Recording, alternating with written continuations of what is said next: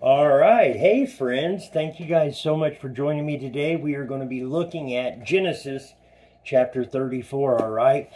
I hope you guys have had a blessed day. God is so good. You know, I want to take a minute right now to first off just say Happy Mother's Day to all of you amazing mamas out there. I mean, I'll probably say it again before the video's over because mothers and fathers mean a lot.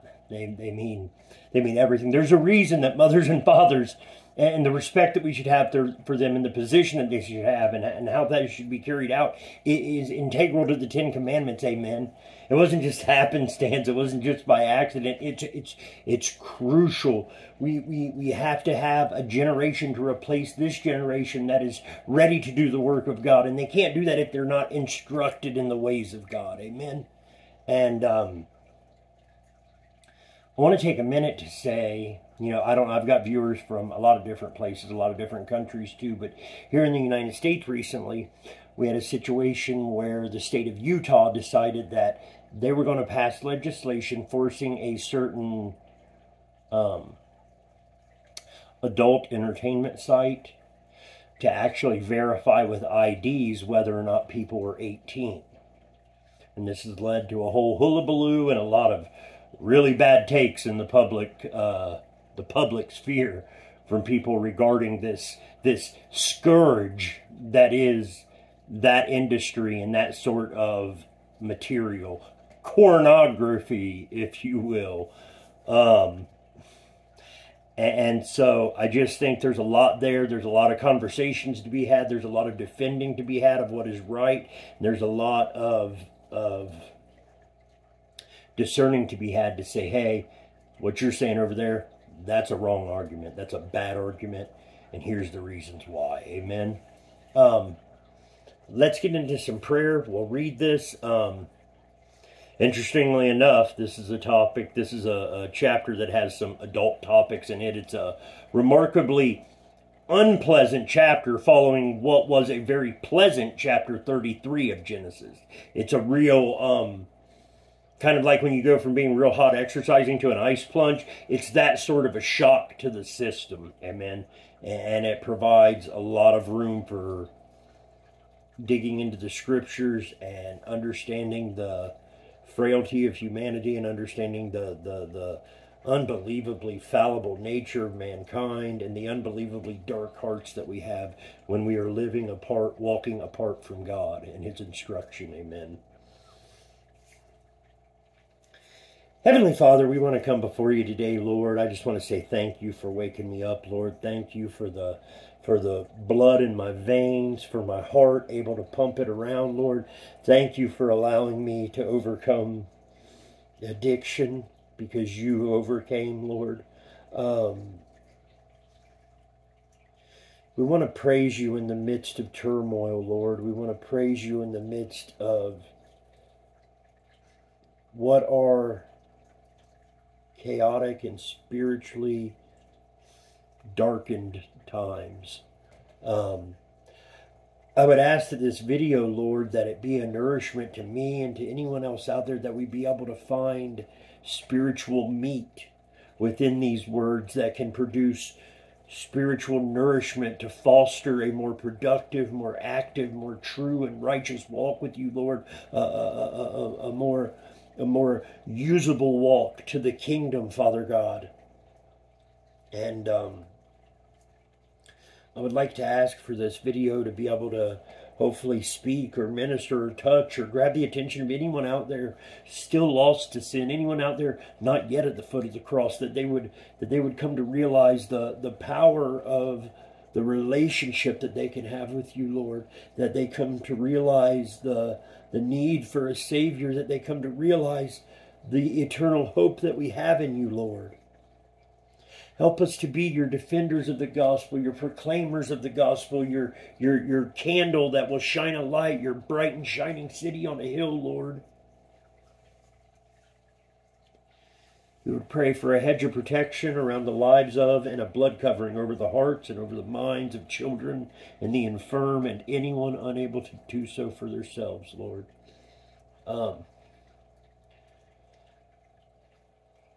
You know, there really are a lot of A lot of dark things right now, Lord, and we need your help to stay strong, to remain vigilant, to remain faithful, to remain praying for the lost, to remain praying for those who are bringing such darkness and such destruction, Lord. And just want to ask that you guide us, lead us, and protect us today. And we pray all of this in your mighty and righteous name, Lord. I would also like to ask that all the mothers feel loved and blessed and appreciated. And that'll do, Lord. We pray this in your holy and heavenly name, in Jesus' name. Amen. Amen, guys. Man, if you got a mama and she's living, boy, you better give her a hug. You better give her a kiss. You know, mine still is, and I am so blessed with that relationship that God has helped to make amazing after I did so much damage for so many years as an addict. I mean, she stuck by me, but I know what I did. Amen. But God, man, he makes a way in the wildest of wildernesses. Amen. He makes a way. When you're confronted with the Red Sea and the Egyptian armies behind you, he makes a way. When you're tempted by the devil and you're starving and you're in the wilderness, he makes a way.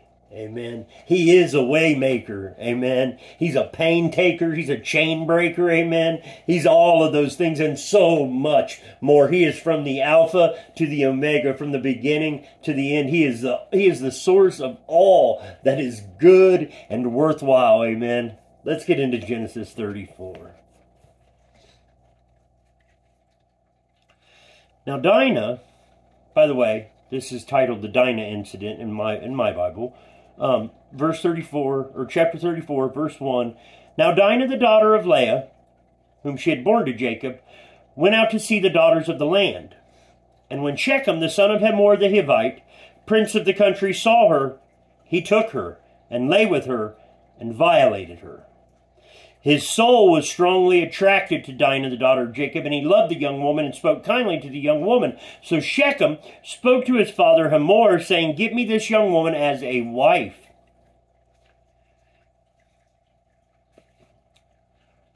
And Jacob heard that he had defiled Dinah, his daughter. Now his sons were with his livestock in the field, so Jacob held his peace until they came.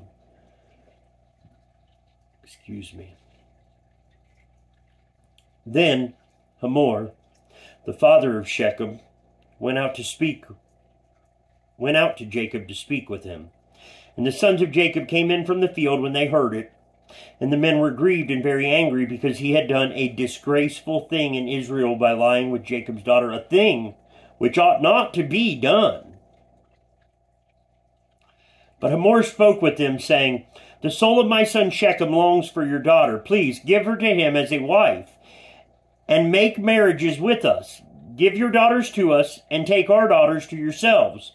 So you shall dwell with us, and the land shall be before you. Dwell and trade in it, and acquire possessions for yourselves in it." Then Shechem said to her father and her brothers, you know what, let me take a break right there for just a second. This chapter forces us to come to terms with some things that I think almost all of us, if not all of us, suffer with. I know I certainly do sometimes. And that is, we see something happen that we absolutely know is not right, and we make a judgment call towards it. We step out in our emotionality, in our vengeful emotionality, right? And say, well, what they did was wrong, while not being able to see that our reaction to it is still not one approved by God.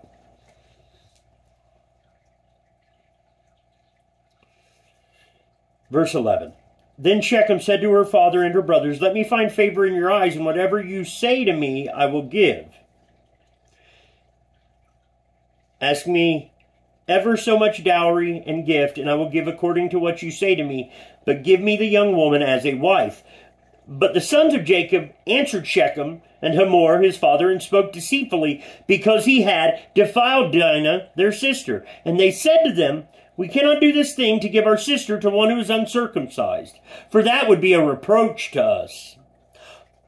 But on this condition, we will consent to you if you will become as we are, if every male of you is circumcised. Then we will give our daughters to you, and we will take your daughters to us. And we will dwell with you, and we will become one people.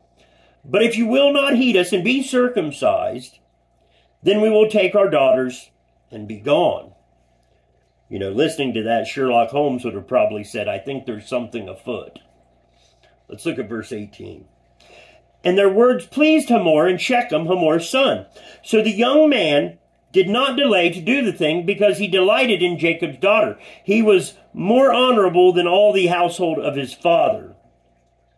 And Hamor and Shechem his son came to the gate of their city and spoke with the men of the city, saying, These men are at peace with us, therefore let them dwell in the land and trade in it.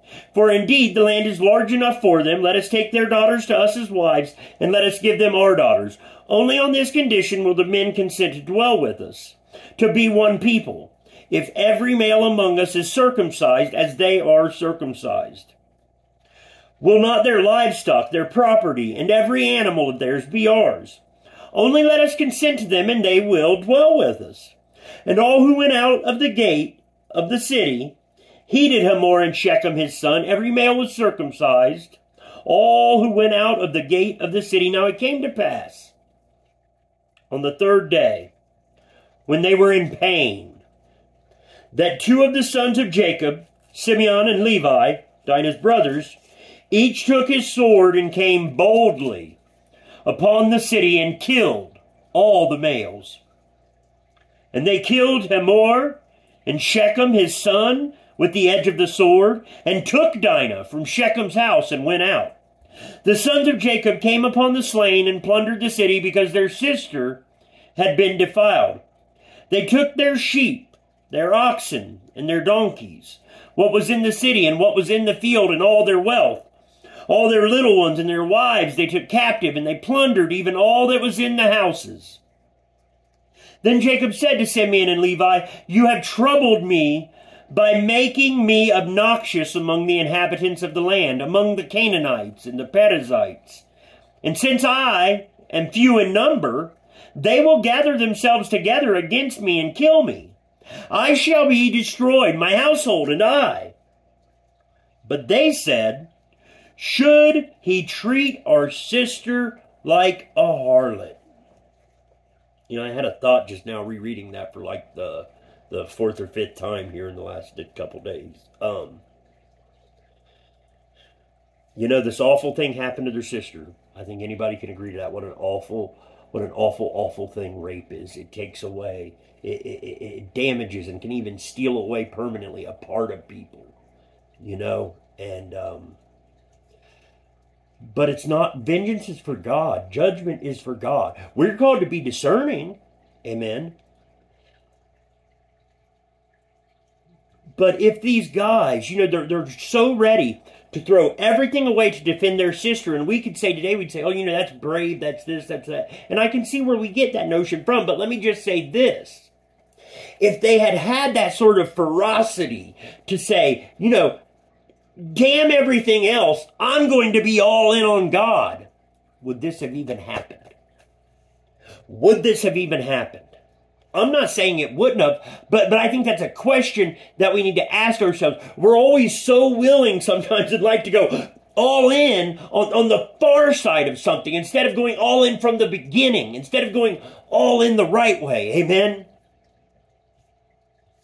You know, we'll let's say have a house and the mortgage is due, and or let's say we have a car and the payment is due, and it's due, and when we put it off and we put it off and we put it off, and then the repo man shows up, and all of a sudden some of us are ready to commit felonies, we're ready to act a fool, we're ready to go crazy, but we weren't willing to put all that much work in to begin with to get those payments taken care of. You know what I'm saying?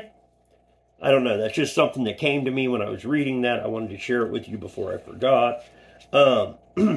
Let's jump back here, guys, to the beginning. We'll see what I have to share with y'all. Gosh, I appreciate y'all so much. It's so wonderful to be able to grow with you guys. And I really hope that is what these provide for you. You know, I'd always love to know in the comment section, you know, what are your favorite parts? What was your things that stood out in a chapter like this? What were your takeaways? Amen. All right, so hallelujah, my brothers and sisters in Christ. Thank you for joining me for some daily bread. And by the way, yet again, happy Mother's Day, you lovely carriers, guardians, and shapers of creation. Now, I'm Rex. I was once a child of perdition, a child of sin, but now I am a son of the Most High. Amen. How wonderful is that? You know, we just read Genesis 34, so stay with me, friends. All right? And let's go walking in the Word. I want to start out with a little bit of overview of what we read here in chapter 34. So the actions at Shechem's covenant community, they're a threat. That's what we see going on here.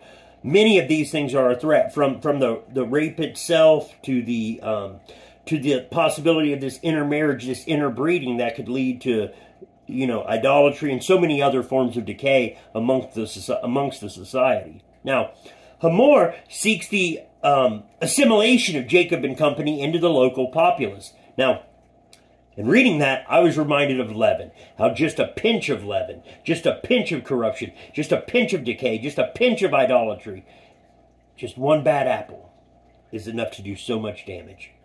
We must be vigilant. You know, I brought this up earlier, but it's such a stark contrast as we shift from the lovely worship of chapter 33. I think particularly verse 20 and on was very beautiful. But now here in 34 we have this jump, this juxtapose with this story that is depravity upon depravity upon depravity. It's one wrong upon another wrong upon another wrong to fight that wrong, right? It's like people fighting fire with fire in a black powder factory or something. Now, Bethel and not Shechem may have been a better place for the vow to have taken place, but that just didn't happen. And now in 34, we see that neither God nor an active denial or stepping away from idolatry is featured here. And this is a sad but very real commentary and view on Jacob's current spiritual leadership. Now, lastly, before we jump into the verses, let's talk about salt on an open wound. Dinah's rape is a sad, horrible tragedy. But what follows the rape, it just adds to the vileness. It just adds to the wrongness of the entire situation. Like I said, it's just heaps on heaps on heaps of bad decisions and bad actions. You know, Dinah exhibited an honest desire to meet other women. And what does this get her? It finds her abused and violated. It finds her rapist now masquerading as a suitor. As a would-be husband, amen? Let's look at verse 2.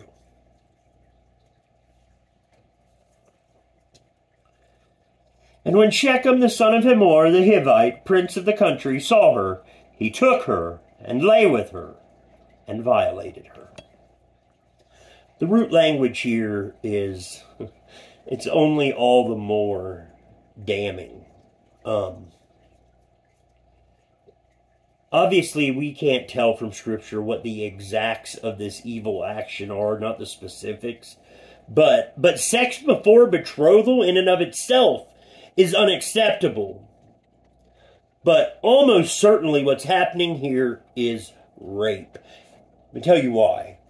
Here the word is translated for us as violated, but the Hebrew has a different connotation. Yes, it has the connotation of violation, but of forced violation, i.e., he saw, he took, he forced. All right? Let's look at verse 6 really fast, guys. Then Hamor, the father of Shechem, went out to Jacob to speak with him. Right? So at the very least, the father here, the father here is superficially unlike his rapist son, in that Shechem's father seeks peaceful alliances and seeks out these intermarriages before acting in any sort of way. Now, we don't know if that's because he's, good to the root, or is it just that appearance? Because I'm not going to say always, but you often see people who have these certain characteristics, these certain traits, these certain actions, and you're left to wonder, where did those come from? Not to say that that's always where they come from, but it can certainly be the case. Let's look at verse 7. I have something to say real quick on verse 7. By the way, again, thank you guys for letting me share with you. Verse 7 says, "And the sons of Jacob came in from the field when they heard it, and the men were grieved and very angry, because he had done a disgraceful thing in Israel by lying with Jacob's daughter, a thing which ought not to be done." And that's a point I think we can all agree on. We might not be able to agree with the actions that led to that. We might not be able to agree with their actions in retaliation. Or maybe we're still worldly enough that we kind of do, that a part of us does. I won't lie, there's a part of me that kind of, but that's that part we fight against as a child of God, amen. So a couple things here on verse 7 and the framing or the words "in Israel." Because we see that, and what's important to know is that Israel is not yet a nation at this time. So in the middle of a dark chapter, there is a little kernel here of some pleasantness in that the way they frame that "in Israel," it speaks with the certainty of a future nation that will be. Amen. Let's look at verse 12. And talk about dowries for a second. "Ask me ever so much dowry and gift, and I will give according to what you say to me, but give me the young woman as a wife." So he says, ask me ever so much. However much you want is what that means. And that word dowry, right? That word dowry was also known as a bride prize. Or in the actual language, it was called a mohar. And a mohar was a payment from a prospective groom for the bride. And this was absolutely a widespread Near East tradition, still a tradition in many places there today, throughout that area of the Middle East and the Levant. And the Near East tradition always would feature a set price that was agreed upon in that culture, okay? But we see here how Shechem attempts to go beyond that. He says, you name your price. Almost like, I can't speak very highly of the man's judgment, obviously, but I feel like he at least knew that what he had done was gravely wrong, and he was willing to give up any amount of money to try to glaze over this disgusting indiscretion. Let's look at verse 13, the following verse. "But the sons of Jacob answered Shechem and Hamor his father, and spoke deceitfully, because he had defiled Dinah their sister." So again, something afoot. They're speaking one way, but in meaning something else.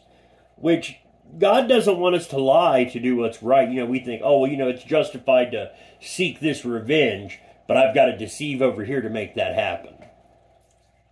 Now, what I wrote here was, playing stupid games and winning stupid prizes, that's not anything new. We might have found a new way to state that, but that action, that mentality, that thing, that's been going on for a long time. And what we see here is that Jacob reaps a whirlwind. Jacob reaps a chaotic storm because of all of these dropped balls. And likewise, his heirs, his sons, carry on with similar deceptions, with similar foolishness. Amen. Let's look at verse 15. "But on this condition we will consent to you, if you will become as we are, if every male of you is circumcised." So, what I wrote here, that this was like a to-do list of buffoonery. Jacob's sons commit sacrilege in their abusive emptying of all religious significance from the holy sign of circumcision. What's worse is that all of this is done in service to vengeance. for them to be vengeful, right? But God has already told us that vengeance is His. He's the judge, amen. He's the one who gets to reap vengeance. And that is a gift to us. People don't realize that. But having the act of retribution and vengeance pulled away from you is a good thing, because somebody will do something wrong to someone you love and you will react back to them, and maybe even to their family. And then guess what? Their family will react back even bigger. And then guess what? Your family will react back even bigger. And death begets death. Just like hate begets hate. God is the only answer to step over this broken human nastiness that exists. It existed then, it still exists today. How long will we harbor it? Let's look at verse 24, guys. And all who went out of the gate of his city heeded Hamor and Shechem his son. Every male was circumcised. All who went out of the gate of his city. Let's be clear. The Shechemites, they have no care for this religious sign, for this upright religious symbol. They have as little care for it as Jacob's sons exhibit. They're only taking part in this out of service to self, to get these women that they want, to get this power that they want, this land that they want, these relationships that they want. It's all in service to self. They're willing to have it done in service to self, not caring for what it really is. And on Jacob's side, Jacob's son's side, they're willing to use it as a sick masquerade to get what they want done. All of it, this beautiful symbol of the covenant that was supposed to signify that you were a special people set aside by God and for God. And yet they forgo it to feed the flesh. Yet He fed the flesh when He raped so-and-so. They feed the flesh with their vengeance. It's all the same. We try to draw distinctions. There's not. All sin is repulsive to God. He'll have no part with it. Amen. Let's look at verse 25, guys. It's the last one we're going to check out today. But then I do have a couple correlating verses that we are going to look at as well. Actually, you know what? No, I'm sorry. I've actually got 3 more. I sandwiched them together here at the end to make them fit. Let's look at verse 25, friends. Now it came to pass on the 3rd day, when they were in pain, that 2 of the sons of Jacob, Simeon and Levi, Dinah's brothers, each took his sword and came boldly upon the city and killed all the males. So I want you to notice there the careful thoughtfulness in doing wrong. They wait until the 3rd day. I don't know if you've ever had a surgical procedure for, or maybe a pretty severe injury, but a lot of times the first day is not that bad. And it's usually like that 48-hour to 72-hour window where it gets really bad and you're really hurting. And that's what's going on. They waited for this circumcision to take hold and for all of the, the pain and the anguish that would go with such a obviously remarkably unpleasant sounding procedure. And then they attacked, right? So we are to submit and walk in God's ways. He alone is judge. He alone is avenger. And Mosaic law is clear. Shechem's sin under the law of God does not warrant such a reaction or violent action in turn. I want to share something with you, and it's going to be on the Mosaic law. We're going to jump quickly here to Deuteronomy, and we are going to be looking at chapter 22, I believe. Yes, Deuteronomy 22, verses 28 and 29. Deuteronomy 22, verses 28 and 29. And this is going to be a little hard to read, right? You're probably not going to like it. Most of us here in modernity especially, we have a very certain way we feel about these things, and we have our reasons that we feel that way. But the important thing is to remember is that they're not God's reasons, okay? If a man finds a young woman who is a virgin, who is not betrothed, then he seizes her and lies with her, and they are found out. Then the man who lay with her shall give to the young woman's father 50 shekels of silver, and she shall be his wife, because he has humbled her. He shall not be permitted to divorce her all his days. Now we read that and we say, my God, that is disgusting. But the view was, she was defiled either way. This thing had happened. She was defiled. And so if she was going to be honest about who she was from that point on, she would have had to share that with any prospective suitor, which, under the views of the days, would not have likely ever resulted in her finding a husband. So instead, this relationship goes on, and she has, as wife, the ability, once he passes, to at least claim all of that land, to at least get some form of semblance back. Is it the way we would think about things necessarily being ideal today? No. But I would again remind us, no matter how uncomfortable it makes us, that we have to view the world through the lens provided by Scripture, and not Scripture through the lens that is afforded us by the world. All right? Now, what they did here, what Jacob's sons did, Simeon and Levi, what they did here, this oversteps the doctrine of retribution that was clearly laid out. And such violence, to go one step further, and I brought this up earlier, such violence endangers the lives and households of all involved, because again, violence begets violence, revenge begets revenge, vengeance begets vengeance. Okay?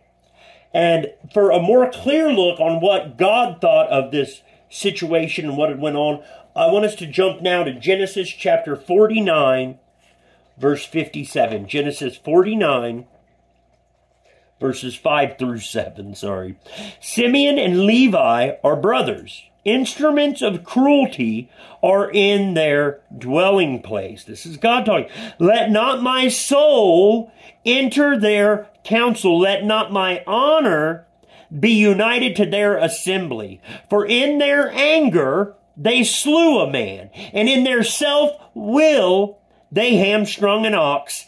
Cursed by their anger, for it is fierce, and their wrath, for it is cruel. I will divide them in Jacob and scatter them in Israel. All right, guys. Now, I have something I want to share with you that is a note on verse 29. And it's out of my archaeology study Bible. Verse 29 reads, and all their wealth, all their little ones and their wives, they took captive, and they plundered, even all that was in the houses. So this is just interesting, is why I wanted to share with you. In the houses, right? The Hebrew, this is an archaeology study Bible from Crossway Presses. We're on page 61 here. The note on chapter 34, verse 29. In the houses, the Hebrew actually has the singular house. Now, it may be argued that it is used here in a collectivist sense.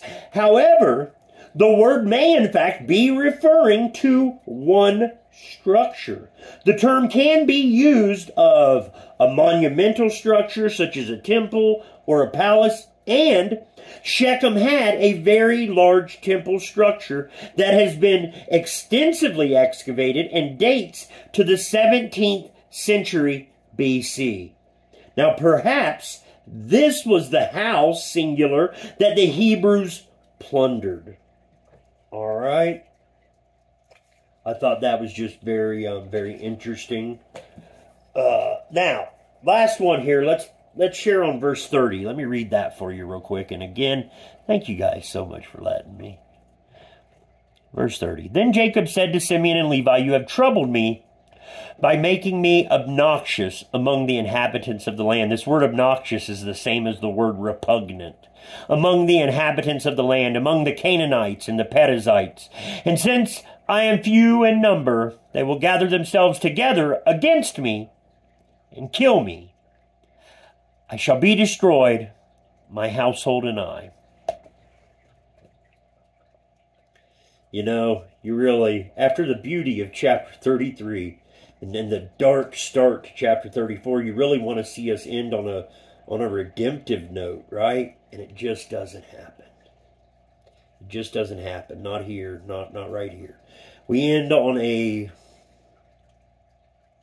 woeful and wanton chapter, and it closes with a fearful Jacob, with a self-absorbed, fearful Jacob. Not a faithful Jacob, not an obedient Jacob, not a Jacob who's leaning into God, not a Jacob who's stepping away from self and towards something greater, amen.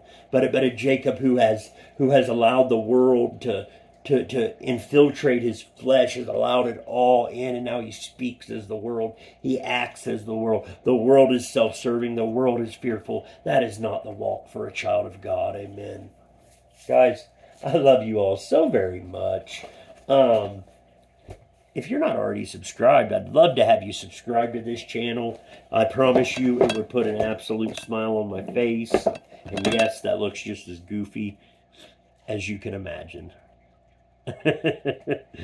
But I would love to have you subscribe. Give that bell a little tap there and you'll get notified every time I drop a new video, which is 3 long format videos a week like this. Plus I drop a brand new YouTube short every single morning at 8 o'clock. I would love to have you join me for those as well. If you have any comments, questions, suggestions, video ideas, if you had a verse that spoke to you, a comment that spoke to you, some sort of a question, drop it down here in the comment section. Guys, send me your prayer requests if you have them. I promise I will always share the things that I need prayer for with you. And I ask you to feel comfortable enough to do the same, that we may come together of one mind, of one accord, as the bride of Christ, lifting up that which needs lift up through our intercessionary abilities. You know, we've got to be... There's always been a great need for the prayer warrior in the family of God, but there is a need now that is exponential. We need to join together and show the synergistic capability of those who walk faithfully with the divine. Amen. Also, guys, if you're a child of God, if you're saved, if you're a born-again believer, amen, you have a story to tell. That's called a witness. That's called a testimony. And brother or sister, in a world where there is so much blah, blah, blah, and yada, yada, yada, that is something worth talking about. Now, if you don't feel comfortable talking about it here on the comment section, that's okay. I'm not going to push you on that. But you need to be talking about it somewhere. We can't be given all that we're given at the foot of the cross and then zip our mouths about it, amen. I don't know about you, but I was out there in my sin. I was loud. I was bold. I was going to do what I was going to do. And you know what? I'm done with the sin, but I want to keep that boldness for God, and I would invite you to do the same. That's it. I love you. God loves you even more.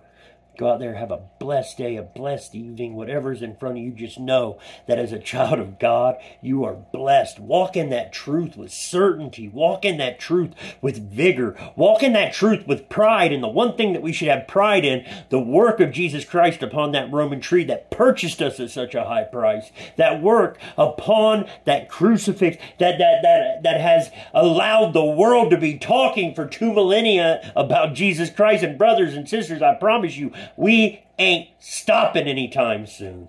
They can talk all of their foolishness. They can spread all of their inclusive, degrading nastiness. We're going to keep trumpeting the way of God. We're going to keep touting the gospel and the power of the message of Jesus Christ. Amen. And I would invite you to join me for that. I would invite you to join me to grow together as believers. And I'll see you guys for that next video, all right? Remember, GOE, God over everything.